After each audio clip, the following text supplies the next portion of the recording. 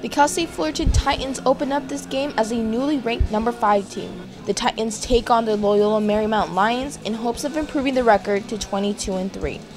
In the bottom of the first, Michael Lorenzen up to bat with the bases loaded hits a long fly ball to left field to advance through the runners, and Richie Pedroza for the RBI to make it 1-0 Titans. With one out in the bottom of the third, with Carlos Lopez at the plate, with the ball getting away from LMU, Kingdale sprints home, but is caught stealing. By not getting a run in, this would be a crucial play for the Titans to keep up with the Lions. LMU up to bat in the top of the 7th, with the bases loaded. Joe Navillon issued a wild pitch with LMU scoring their first run of the game, making the score tied at 1 apiece. Tommy Cheek still up to bat for LMU, and with the 3-2 count, singles down the left field side with David Edwards heading home for the RBI. LMU takes the lead at a score of 2-1 in the top of the 7th.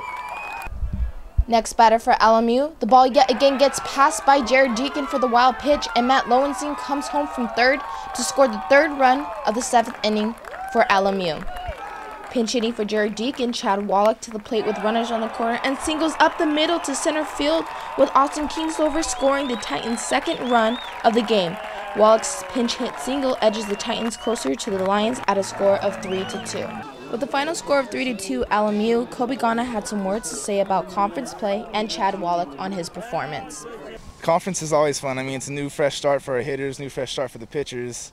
And then everything else changes when you get to conference because anything can happen. You know, there's pressure, but you try to do everything you can to just kind of clear the situation, make it another at-bat. So I did my best to not even think about the pressure, so I didn't really feel a whole lot just because I've gone through my preparation and did what I usually do. So. Despite the 4 errors from LMU, the Lions defeated the Titans at a score of 3-2. The Titans snap a 10-game winning streak and hope to defeat the Pacific Tigers starting this Thursday in their home turf. Reporting from Goodwin Field, Janice Garcia, Titan Sports Recap.